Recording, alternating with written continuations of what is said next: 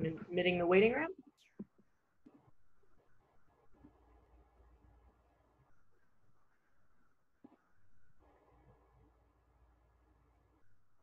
Just give it one moment for everyone to enter.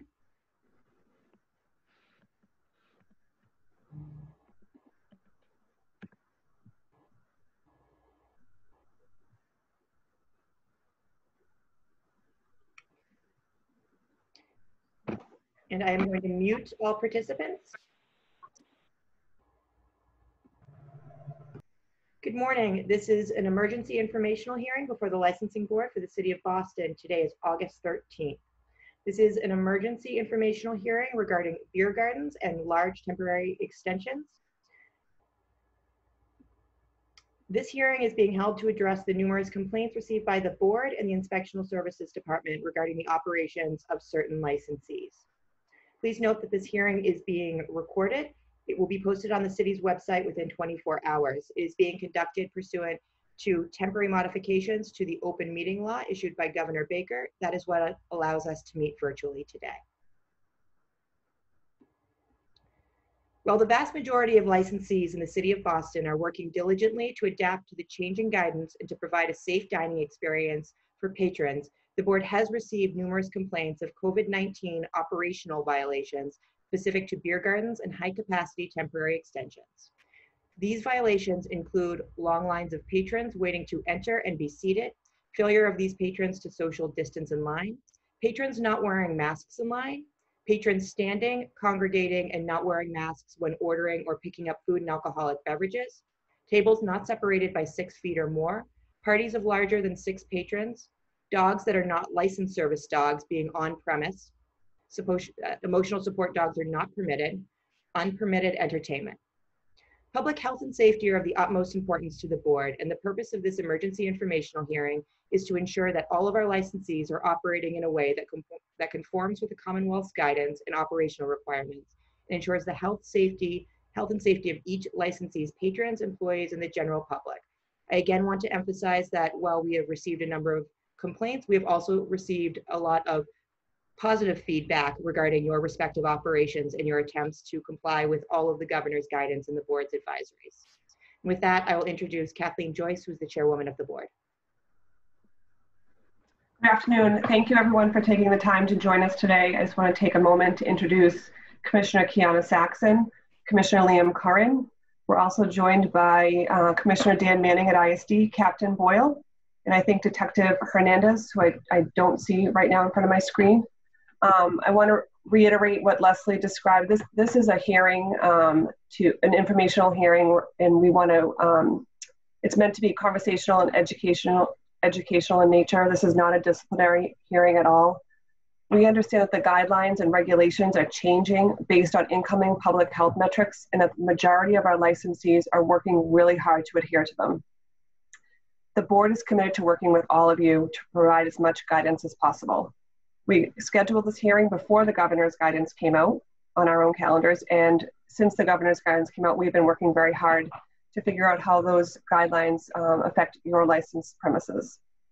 As you're aware, the governor issued an executive order mandating, among other things, that food must not just be available, but the licensee must provide table service of food, which must be ordered with the first drink, and that food must be prepared on site, pursuant to a valid food service permit or CV issued by the municipality. The governor's executive order and accompanying guidance also state that no licensee may permit a line to form either inside or outside of the licensed premise. So that means you're responsible for making sure that the people waiting to come into your licensed premise are wearing masks and are socially distanced. No licensee may permit a line to form inside or outside. If you're not operating with a valid CV license issued by the board or a food permit, then you must cease operations. If you have hit your maximum social distancing capacity, you must disperse any patrons seeking to enter. You cannot allow the lines to form outside or inside.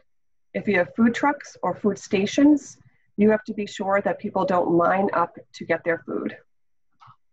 The city and the board legally do not have the ability to be more flexible than the governor's requirements.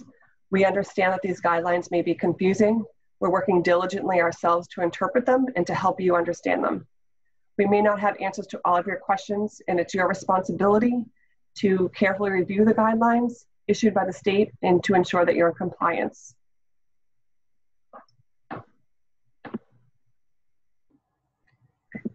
With that, we will ask Commissioner Manning if he has anything he would like to say from Inspectional Services. Thank you, Leslie, and thank you, Commissioners. And thank you all for being on today. Yeah, so just to reiterate what Commissioner Joyce had said, or Chairwoman Joyce had said, we are now in a position where food service has to be prepared on site, and in many cases that is already happening. But this does mean that, you know, folks that have been using prepackaged foods and, you know, other methods of getting food on site is no longer going to be allowed. You're going to be required to have either your own food operation on site, or in the event of a beer garden or such, you'll be required to have a food truck or something of that nature. I know that it's difficult for many of these locations to have their own operation, and so it will require that you have a food truck, and that food truck, regardless of where the food service comes from, it's going to require a table service, and, you know, our inspectors will be out to review all of these processes as you go along, and you can always reach out to our office with any additional guidance on the food safety portion of this. And secondly, yes, we have been responding to a number of complaints, like the licensing board, regarding crowding at bars, crowding at these venues, people not seated at tables or not seated at tables, and also not being served food. So that obviously was what has resulted in the governor's change to requiring food service. And we will be out as well as the licensing board. The health inspectors will be out at any venue that has been granted these licenses to review your processes. So thank you. Leslie, I just wanted to add one more thing. Right now, under the state's guidelines, if you're doing a restaurant buyout or hosting a special event, whether it's a wedding or birthday party or a bridal shower, you have to adhere to the special events guidelines. Even if your restaurant's capacity could be 200 people, if you're closing the restaurant for a wedding, the number can not be any greater than 25. Thank you, Chairwoman. And just to be clear, again, this hearing today is, as the Chairwoman stated, it's a conversation. We understand that all of our licensees, for the most part, are really trying to adapt and do the right thing. And we want to emphasize that the purpose of reopening has been for a dining experience. It's one of the reasons that we're not permitting any entertainment on these new beer gardens or temporary extensions. And again, we want to emphasize that we are here to work with you. Right now, we might not have all the answers. And if you, once you review all the governor's guidelines, if you do not feel that you meet the requirements of food prepared on site, you have to cease operations. Again, we're happy to work with you to try and get to a point where you do adhere, but it is the responsibility of each licensee to review these guidelines carefully and ensure that you are compliant. And with that, I don't know if anyone had questions or wanted to pose anything to the board, but we do want to emphasize that we are working around the clock to make ourselves and our staff available to answer any questions and to work with you to look at creative solutions to keep people open and operating in a safe manner. Yes, this is Matthew Malloy from Dorchester Brewing. I'd like to ask a question if possible. Is that okay? Yes. So it's interesting. We are in full compliance. We have a kitchen, and we, of course, the first day this was enacted, we actually had menu items that met the shareable. As provided by my legal counsel, they said it meets the shareable guidelines as well as full meals.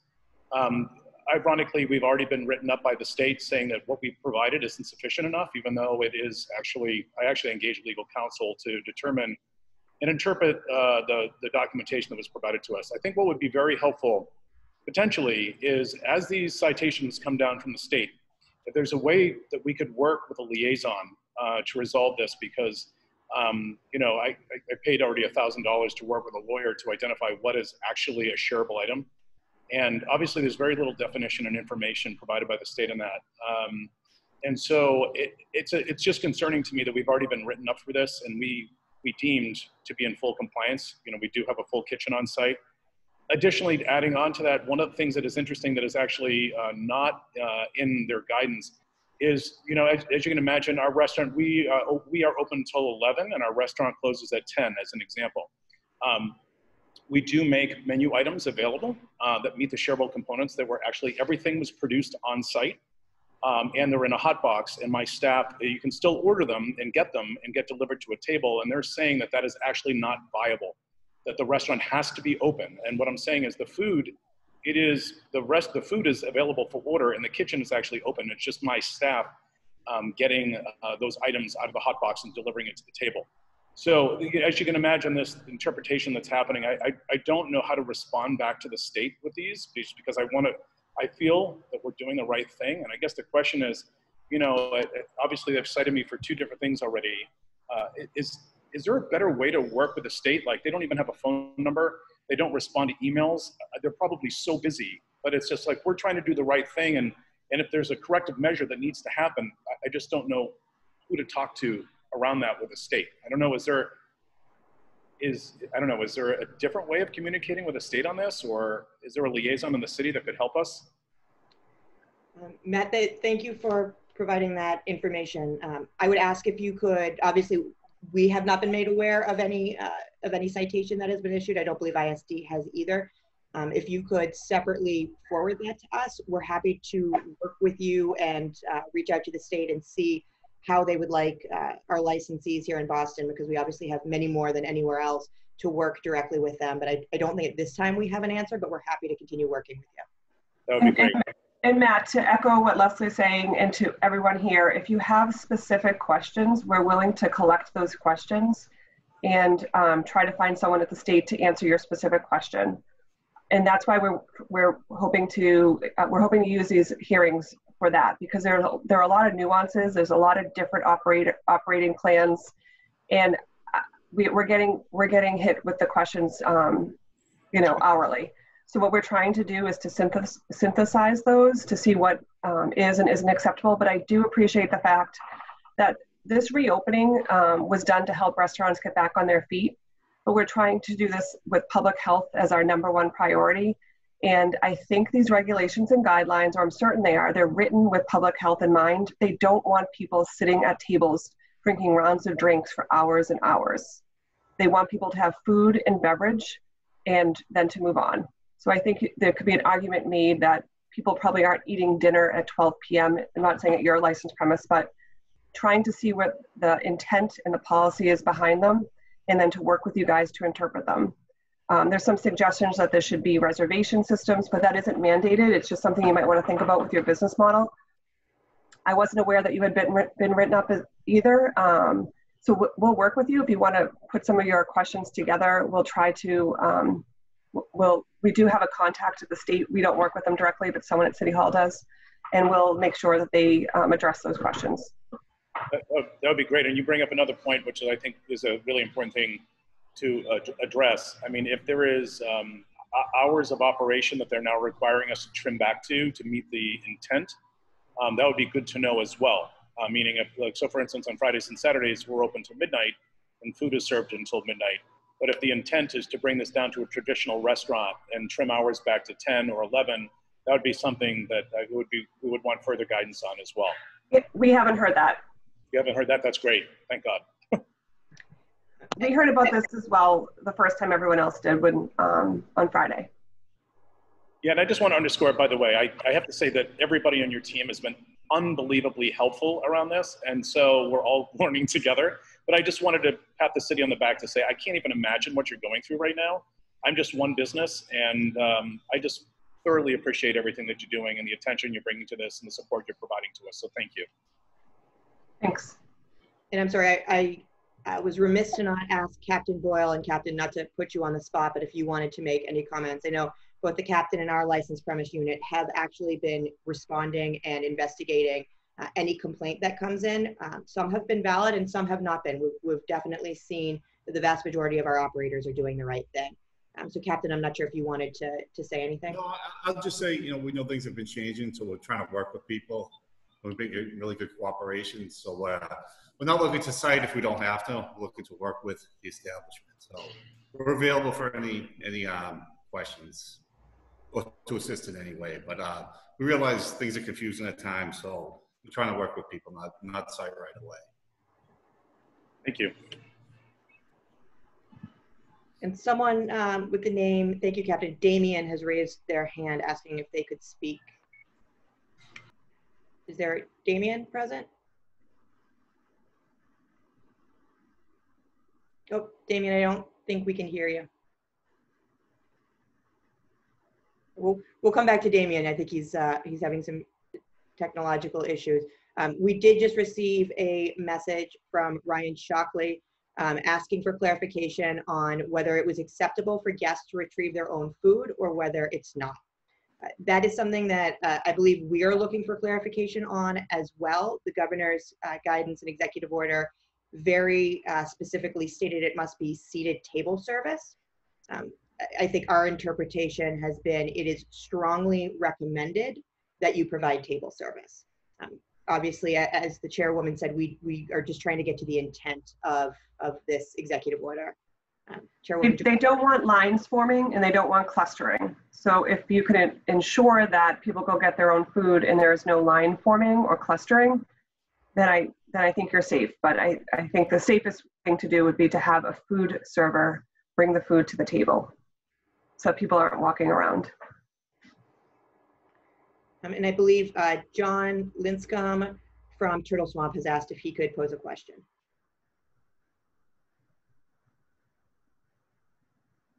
John, are you present? Yes, hi. Can you hear me, Leslie? Yes, we can hear you. Yes, thank you. Just to start off, to echo what our dear friend Matt at DBC was saying, you guys are working around the clock. We are very grateful, even to Rebecca, who appears to be living in some sort of weird la-la land up there. Hey, Rebecca. But anyway, my question is specific about, we are currently not operating. We have been operating under, so I'll speak to the JP Brewery right now. We've been operating almost exclusively with outdoor service. All services required to be seated. Even our staff sits if they want to walk out on my patio. I'm also here with my other co-owner, Nick Walter, just so you know who the masked man is. My question is pointed. We're operating under an FS recently approved for eating and drinking. And so I had, like many, been serving sandwiches, which I know, Leslie, you had approved. They've been prepared in a commissary off-site. Will the FS be satisfactory if we were to say, instead of sandwiches, to get a hot dog machine and provide hot dogs to every guest? Would it be satisfactory if we were to make paninis or some sort of cheese sandwiches and provide those to every guest to operate under the FS, or will we need to extend on that? Or is that to work with the ISD, who's been fantastic? Tom McAdams and his crew is great. So what is your recommendation on moving forward so that hopefully I can start serving hot dogs tomorrow, but we just are hoping that we could come up with something that will be substantial food, as Matt referred to, and at the same time allow us to operate the outdoor beer garden exclusively in both locations by providing what the hell is substantial? These are really great questions. I'd say you should work directly with Dan and Tom. They have been great. But I want to let you know, we're trying to figure this out just as much as you are. We could say yes to you today, and then the state could say that's not what our interpretation was. So I would hate to say this is a yes, and then you get inspected tonight and you get written up. We're just trying to help you. We're trying to put the tools in place for you to operate safely and within the guidelines. So definitely work with Dan and his team. Tom will walk you through it. A sandwich prepared on site could be fine. Are hot dogs prepared on site, Commissioner, appropriate? Chair, I'll jump in. We're trying to determine that, like the chairwoman said, obviously there's a whole host of options, right? You mentioned panini press, hot dog on site. You could even argue a microwave pizza is prepared on site, right? So there's a whole host of options for prepared on site, provided that you have a food service permit from our division at ISD. But we're not prepared to answer that question yet. We're just waiting for a little more clarity and guidance from the state's interpretation on that. But as you come up with plans, please submit them to ISD's health division, and we'll review them. And then once we have a clear answer, we will certainly make those determinations. Yeah, that's excellent. Then I've been sending. We do have plans, and kindly Leslie and her team requested those. And so we sent them in. Should I be sending them to Tom and our inspectors, Maria? Who should be our point person to determine? We must be food safe. There's no question. And I won't open until you guys tell me to open. So for everyone on the call, if you're in the same situation as the brewery, you can email me your plans. It's Daniel DANIEL.R.Manning MANNING at boston.gov. And Tom's been taking the lead on a lot of these issues for us, but I think that we're gonna have to spread some of that love around, because we're gonna have a lot of you that need attention, and I think we're gonna have the other principal inspectors assist on that. So again, that's Daniel.R.Manning at boston.gov. And Rebecca has been kind enough to put Dan's email in the chat, which I know he appreciates her facilitating that. One question that was just sent was asking for advice on how to manage your lines. One of the largest concerns that we've heard from people has been lines. And we know that, again, everyone on this call has been, anything we ask, you've been adapting. Anything that the state asks, you've been adapting, and we do appreciate that. Ultimately, how you manage your line is a business decision. The state's guidance said no lines. So if you hit capacity, I think our advice would be collect a cell phone number and turn them away. I think you're going to have to disperse patrons, because we've heard all over the city, and this is absolutely not unique to beer gardens, but we've heard about the struggles people have had, not just managing the lines, but ensuring people wear their masks in line and social distance in line. We understand that it is a struggle, but I think we've been saying to people, no mask, no food, no service. If they can't adhere to what you're asking them to do, and if they can't play by the rules, they can't come into your licensed establishment, because at the end of the day, it is your license, it's your livelihood that's on the line. And we are here to work with you and to help you every way we can. But I think we're all adapting and all learning about this together. With that, I think I'll in a moment turn back to Kathleen for just closing remarks, but we do want to say thank you. We have over 100 people on this call. We have far fewer than 100 beer gardens, so we know that there's a lot of people listening and learning. Please do not hesitate to contact us with questions. If you are receiving citations, it would be great if you could forward them to us. I'll ask Rebecca if she could put our licensing board email in the chat. Before I pass it on to Kathleen, I just got another message about food trucks. Food trucks that does meet the requirement. So food trucks at beer gardens absolutely meets the requirement. Something to keep in mind is that if your food truck does not show up, you cannot open, right? So just keep that in mind when you're making your business decisions and thinking about your operations. And with that, I will turn it back to Chairwoman Joyce. Thank you, Leslie. And just a few final things to share. I want to acknowledge Somerville Licensing Chair Joe Lynch, who has joined us. But also I want to say thank you to all of the operators. I know you're doing your best. The city knows you're doing your best. We really want to work with you. We don't want to shut you down. And I am convinced that the guidelines that have been put out and that continue to change are there for everyone's safety. And it's just a matter of us interpreting them and applying them to the business plans that you have at your establishments. With that being said, we had a morning meeting this morning with public health, and we understand public confidence is a big piece of this. Some of the complaints that come into ISD and to our office are people who are afraid when they drive by or they're at a restaurant and they see the staff not wearing masks, or they see what appears to be tables clustered together or people standing at a bar. We have not seen that when we've gone out and done our inspections. What we have seen is people trying to operate safely. And we understand that we need to get the word out as a city that our operators are doing the best they can. So we are working with public health in the next couple of weeks to come up with some information for you to share with customers, for us to share with the public, that you have taken this pledge to put public health first and that you're operating safely. So more on that to come, but we understand where you're coming from. I know everyone who took the time to join this call is doing their best to operate safely. We're here to help you. If there's any specific questions, reach out to us. If you're confused, reach out to us. We'll try to help you. Boston Police, I know, is trying to help you. I'm proud of our team that's gone out, and I know they've had multiple conversations with you and with customers. They want people to feel safe and to come back. We want to see our neighborhoods come back. We want to see our licensees succeed.